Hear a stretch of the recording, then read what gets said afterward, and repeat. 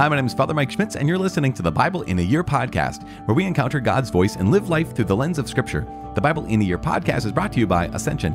Using the Great Adventure Bible timeline, we'll read all the way from Genesis to Revelation, discovering how the story of salvation unfolds and how we fit into that story today. It's day 331. We're reading from the Acts of the Apostles, chapter 10, as well as 1 Corinthians, chapter 1 and 2. We're also reading Proverbs, chapter 27, verses 21 and 22. As always, the Bible translation that I'm reading from is the Revised Standard Version, Second Catholic Edition. I'm using the Great Adventure Bible from Ascension. If you want to download your own Bible in a Year reading plan, you can visit ascensionpress.com/Bible in a Year. You can also subscribe to this podcast and receive daily episodes and daily updates. It is day 331. We're reading Acts of the Apostles, chapter 10, 1 Corinthians, chapters 1 and 2, Proverbs, chapter 27, verses 21 and 22. The Acts of the Apostles, chapter 10.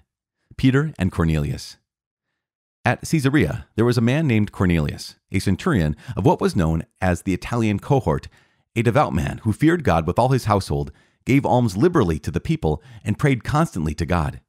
About the 9th hour of the day, he saw clearly in a vision an angel of God coming in and saying to him, "Cornelius." And he stared at him in terror and said, "What is it, Lord?" And he said to him, "Your prayers and your alms have ascended as a memorial before God. And now send men to Joppa, and bring one Simon, who is called Peter. He is lodging with Simon, a tanner, whose house is by the seaside." When the angel who spoke to him had departed, he called 2 of his servants and a devout soldier from among those that waited on him, and having related everything to them, he sent them to Joppa. The next day, as they were on their journey and coming near the city, Peter went up on the housetop to pray about the 6th hour. And he became hungry and desired something to eat. But while they were preparing it, he fell into a trance and saw the heaven opened, and something descending, like a great sheet, let down by 4 corners upon the earth. In it were all kinds of animals and reptiles and birds of the air. And there came a voice to him, "Rise, Peter, kill and eat." But Peter said, "No, Lord, for I have never eaten anything that is common or unclean." And the voice came to him again a second time, "What God has cleansed, you must not call common." This happened 3 times, and the thing was taken up at once to heaven. Now, while Peter was inwardly perplexed as to what the vision which he had seen might mean, behold, the men that were sent by Cornelius, having made inquiry for Simon's house, stood before the gate and called out to ask whether Simon, who was called Peter, was lodging there. And while Peter was pondering the vision, the Spirit said to him, "Behold, 3 men are looking for you. Rise and go down, and accompany them without hesitation, for I have sent them."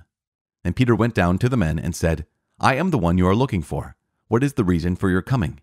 And they said, "Cornelius, a centurion, an upright and God-fearing man who is well spoken of by the whole Jewish nation, was directed by a holy angel to send for you to come to his house and to hear what you have to say." So he called them in to be his guests. The next day he rose off and went off with them, and some of the brethren from Joppa accompanied him. And on the following day they entered Caesarea. Cornelius was expecting them and had called together his kinsmen and close friends.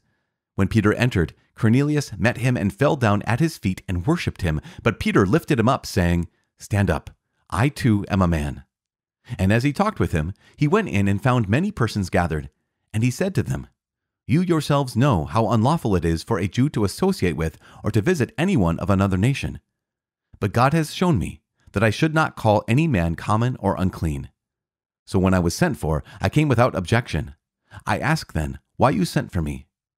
And Cornelius said, 4 days ago, about this hour, I was keeping the 9th hour of prayer in my house, and behold, a man stood before me in bright apparel, saying, 'Cornelius, your prayer has been heard, and your alms have been remembered before God. Send therefore to Joppa, and ask for Simon, who is called Peter. He is lodging in the house of Simon, a tanner, by the seaside. So I sent to you at once, and you have been kind enough to come. Now therefore, we are all here present in the sight of God to hear all that you have been commanded by the Lord.'" Gentiles hear the good news.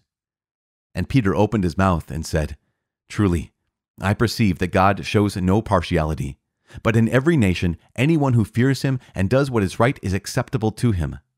You know the word which he sent to the sons of Israel, preaching good news of peace by Jesus Christ. He is Lord of all. The word which was proclaimed throughout all Judea, beginning from Galilee after the baptism which John preached, how God anointed Jesus of Nazareth with the Holy Spirit and with power, how he went about doing good and healing all that were oppressed by the devil, for God was with him. And we are witnesses to all that he did both in the country of the Jews and in Jerusalem. They put him to death by hanging him on a tree. But God raised him on the third day and made him manifest, not to all the people, but to us who were chosen by God as witnesses, who ate and drank with him after he rose from the dead. And he commanded us to preach to the people and to testify that he is the one ordained by God to be judge of the living and the dead. To him all the prophets bear witness that everyone who believes in him receives forgiveness of sins through his name. The Gentiles received the Holy Spirit. While Peter was still saying this, the Holy Spirit fell on all who heard the word, and the believers from among the circumcised who came with Peter were amazed because the gift of the Holy Spirit had been poured out even on the Gentiles. For they heard them speaking in tongues and extolling God. Then Peter declared, "Can anyone forbid water for baptizing these people who have received the Holy Spirit just as we have?" And he commanded them to be baptized in the name of Jesus Christ. Then they asked him to remain for some days. The first letter of Paul to the Corinthians, chapter 1, Salutation. Paul, called by the will of God to be an apostle of Christ Jesus, and our brother Sosthenes. To the Church of God which is at Corinth, to those sanctified in Christ Jesus, called to be saints together with all those who in every place call on the name of our Lord Jesus Christ, both their Lord and ours, grace to you, and peace from God our Father and the Lord Jesus Christ. I give thanks to God always for you, because of the grace of God which was given you in Christ Jesus, that in every way you were enriched in him with all speech and all knowledge, even as the testimony to Christ was confirmed among you, so that you are not lacking in any spiritual gift as you wait for the revealing of our Lord Jesus Christ, who will sustain you to the end, guiltless in the day of our Lord Jesus Christ.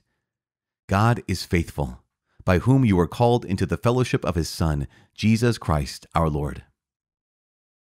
Dissension in the church. I appeal to you, brethren, by the name of our Lord Jesus Christ, that all of you agree, and that there be no dissensions among you, but that you be united in the same mind and the same judgment. For it has been reported to me by Chloe's people that there is quarreling among you, my brethren. What I mean is that each one of you says, I belong to Paul, or I belong to Apollos, or I belong to Kepha, or I belong to Christ. Is Christ divided? Was Paul crucified for you? Or were you baptized in the name of Paul? I am thankful that I baptized none of you except Crispus and Gaius, lest anyone should say that you were baptized in my name. I did baptize also the household of Stephanas. Beyond that, I do not know whether I baptized anyone else. For Christ did not send me to baptize, but to preach the gospel, and not with eloquent wisdom, lest the cross of Christ be emptied of its power. Christ, the power and wisdom of God. For the word of the cross is folly to those who are perishing, but to us who are being saved, it is the power of God. For it is written, I will destroy the wisdom of the wise, and the cleverness of the clever I will thwart. Where is the wise man? Where is the scribe? Where is the debater of this age? Has not God made foolish the wisdom of the world? For since in the wisdom of God the world did not know God through wisdom, it pleased God through the folly of what we preach to save those who believe. For Jews demand signs, and Greeks seek wisdom. But we preach Christ crucified, a stumbling block to Jews and folly to Gentiles. But to those who are called, both Jews and Greeks, Christ the power of God and the wisdom of God. For the foolishness of God is wiser than men, and the weakness of God is stronger than men. For consider your call, brethren. Not many of you were wise according to the flesh, not many were powerful, not many were of noble birth. But God chose what is foolish in the world to shame the wise. God chose what is weak in the world to shame the strong. God chose what is low and despised in the world, even things that are not, to bring to nothing things that are, so that no flesh might boast in the presence of God. He is the source of your life in Christ Jesus, whom God made our wisdom, our righteousness and sanctification and redemption. Therefore, as it is written, let him who boasts, boast of the Lord. Chapter 2. Proclaiming Christ crucified. When I came to you, brethren, I did not come proclaiming to you the testimony of God in lofty words or wisdom, for I decided to know nothing among you except Jesus Christ and him crucified. And I was with you in weakness and in much fear and trembling, and my speech and my message were not in plausible words of wisdom, but in demonstration of the Spirit, and of power, that your faith might not rest in the wisdom of men, but in the power of God. The true wisdom of God. Yet among the mature, we do impart wisdom, although it is not a wisdom of this age or of the rulers of this age who are doomed to pass away, but we impart a secret and hidden wisdom of God, which God decreed before the ages for our glorification. None of the rulers of this age understood it, for if they had, they would not have crucified the Lord of glory. But as it is written, what no eye has seen, nor ear heard, nor the heart of man conceived, what God has prepared for those who love him, God has revealed to us through the Spirit. For the Spirit searches everything, even the depths of God. For what person knows a man's thoughts except the spirit of the man which is in him? So also no one comprehends the thoughts of God except the Spirit of God. Now we have received not the spirit of the world, but the Spirit which is from God, that we might understand the gifts bestowed on us by God. And we impart this in words not taught by human wisdom, but taught by the Spirit, interpreting spiritual truths to those who possess the Spirit. The unspiritual man does not receive the gifts of the Spirit of God, for they are folly to him, and he is not able to understand them because they are spiritually discerned. The spiritual man judges all things, but is himself to be judged by no one. For who has known the mind of the Lord so as to instruct him? But we have the mind of Christ. The book of Proverbs, chapter 27, verses 21 and 22. The crucible is for silver, and the furnace is for gold, and a man is judged by his praise. Crush a fool in a mortar with a pestle along with crushed grain, yet his folly will not depart from him. Father, in heaven, we give you praise. Thank you so much. We thank you for this day and for the ability to have another book of Scripture, another start with First St. Paul's letter to the Corinthians. God, we thank you because each page, each word of yours is truth and life. You, God, are truth and life. We thank you. Help us to receive your word well. Help us to receive the breath of your Holy Spirit well. Help us to walk in the power of the Holy Spirit, to speak in the power of the Holy Spirit, to love in the power of the Holy Spirit, because without your Spirit, Lord God, we are nothing. Take your Spirit away from us and we perish. We cease to exist. So please, Lord God, send out your Spirit to renew the face of the earth, to give us strength, to give us the ability to be the men and women that you've called us to be. In Jesus' name we pray. Amen. In the name of the Father, and of the Son, and of the Holy Spirit. Amen. Okay, so really significant moment in the Acts of the Apostles. I think probably every chapter so far has been a significant moment, but this is radical. This is Peter's first exposure, essentially Peter's first exposure to, okay, Jesus Christ has fulfilled the law, and now we're expanding to the Gentiles, and not just expanding to the Gentiles, but there is a mission to the Gentiles. And not only that, but they are welcomed, and we can't prevent the Holy Spirit. I mean, we're not going to stop the Holy Spirit. And why prevent them from being baptized since they've been given the Holy Spirit, just like we've been given the Holy Spirit? It's a big deal. Peter, if you ever wonder, why do we not observe the kosher laws of the Old Testament? Y'all, we went through all those laws. Why do we not do those? Why do we not observe those? It starts right here in chapter 10 of the Acts of the Apostles, where Peter has this vision that in the voice of the Lord speaks to him and says, "Rise, Peter, kill and eat. And what God has cleansed, you must not call common." And this is the end. The fulfillment of the kosher laws in the Old Testament, in the Old Covenant, are now replaced by this expansion of God's embrace to the Gentile peoples and to all the foods of the earth. And that is a symbol for what happens next, which is the fact that Peter was essentially called to go to Cornelius, a centurion, right? Roman centurion's house. And I love this. As Peter responds and goes to Caesarea Maritima, it's on the Mediterranean Ocean, that Cornelius has kind of prepared himself. He has gathered all of his kinsmen and close friends. And he says, yeah, we're ready to go. What do we need to know? A vision appeared to me that you're going to teach us something about how to live this new life. So I'm going to get my family here and my close friends here. And you just, Peter, what is it? Tell us. And he does. He tells him. And he preaches the gospel of Jesus Christ to them. As he's still speaking, the Holy Spirit comes upon them and they begin speaking in tongues and extolling God. And so they get baptized, and it's incredible. Just bananas. What is happening in the Acts of the Apostles, what God is doing to these ordinary human beings, and he keeps showing his boundless love, is just bananas. Bananas. It is bananas. And What a gift. Now, fast forward to 1 Corinthians. So little background. We're going to hear about St. Paul's mission to Corinth, I think in Acts of the Apostles chapter 18. So that's coming up in a couple days.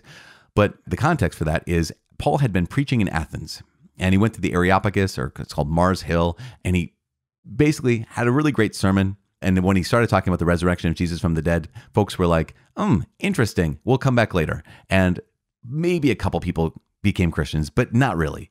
And so Paul resolves, he leaves Athens at one point and he goes to Corinth. And the understanding here is that Paul leaving Athens, he made all these incredible arguments, these really great arguments using Greek wisdom and using, Roman logic and whatnot. It was great, but no conversions. So he says, when I came to you in Corinth, I resolved to know nothing except Jesus Christ and him crucified.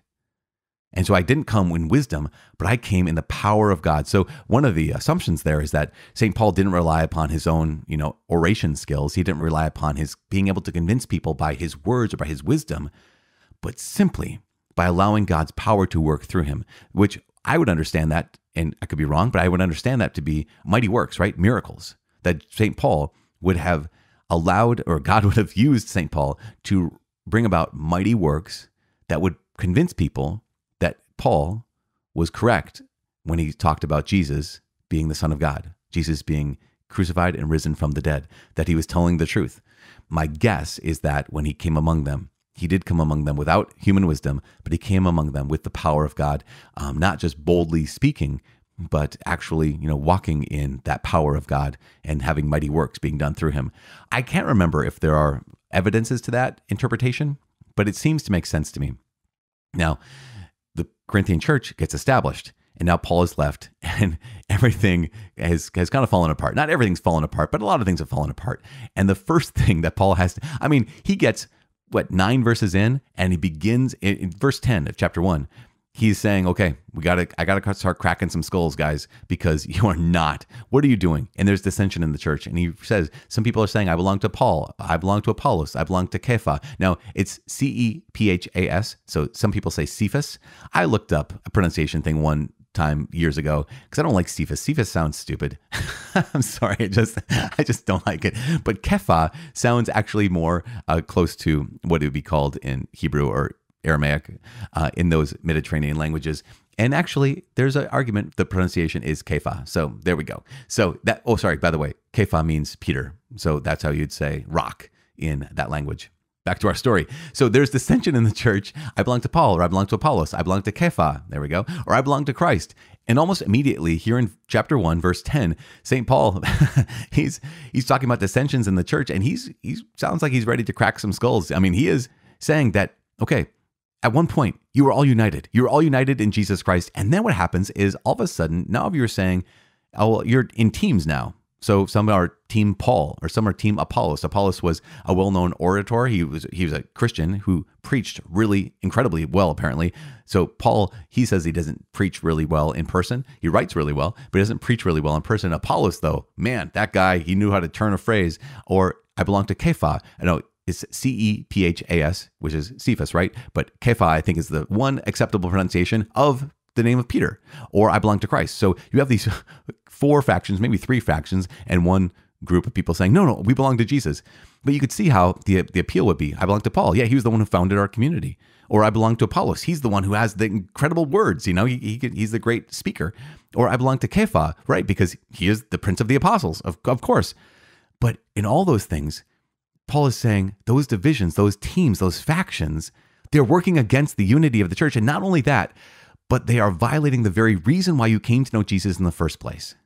Because you came to know Jesus not through wisdom. Remember, when Paul went to Athens, he preached wisdom and he was really wise. He read really, really smart. But when he came to the people in Corinth, he resolved to know nothing but Jesus Christ and him crucified. They were not convinced by Paul's words. They were convinced by the power of the cross. And he's just reminding them, have you forgotten this? Have you forgotten that the reason why you came in the first place to profess faith in Jesus Christ was because you encountered Jesus in his cross? This is the temptation for every single one of us. We forget the cross. We forget Jesus. Or sometimes we forget the fact that Jesus and his cross go hand in hand. And we forget, we think that, what's this preacher or that preacher? It's this teaching or that teaching. It's this way of, singing a song or praising God or that way. And we realize that no, if I forget Jesus Christ and him crucified, I'm going to miss the point. And so in chapter 2, he says so clearly, when I came to you, brethren, I did not come proclaiming to you the testimony of God in lofty words or wisdom, for I decided to know nothing among you except Jesus Christ and him crucified. And so he goes on, my speech and my message were not in plausible words of wisdom, but in demonstration of the Spirit and of power, so that your faith might not rest on the wisdom of men, but on the power of God. That's one of the reasons I believe that when Paul went to Corinth, as opposed to Athens, he knew, I can't make any miracles on my own. I need the power of God working through me. So humbly, Paul allowed the Lord God to work mighty works through him. And the people saw those and came to know the truth of Jesus Christ crucified and the power of God. Does that make sense? Tomorrow, we're going to talk about a little bit more in that dissension, like that kind of division, those factions, those teams in the Corinthian church. But also, there are a lot of people who are not living. Corinth was a pretty bad place. We'll talk about that a little bit more tomorrow. Corinth was you might say, the Las Vegas of that era, but Las Vegas has its good parts, right? I think, I don't know, I've never been there, but Corinth was a pretty nasty spot, pretty dangerous place to live if you want to be a holy person. And those people in Corinth, that's where they chose to live before they became Christian. And so they have a lot of bad habits, a lot of bad influences in their lives, and some of them are sliding back to those bad habits. And so as Paul keeps writing to the Corinthians, he's going to have to keep calling them back to the heart of the gospel, calling them back to the heart of Jesus, and calling them back to the church. And so that's what we're going to get for the next couple of days. But here we are today on day 331, which has been a gift and a half. I'm praying for you. Please pray for me. My name is Father Mike. I cannot wait to see you tomorrow. God bless.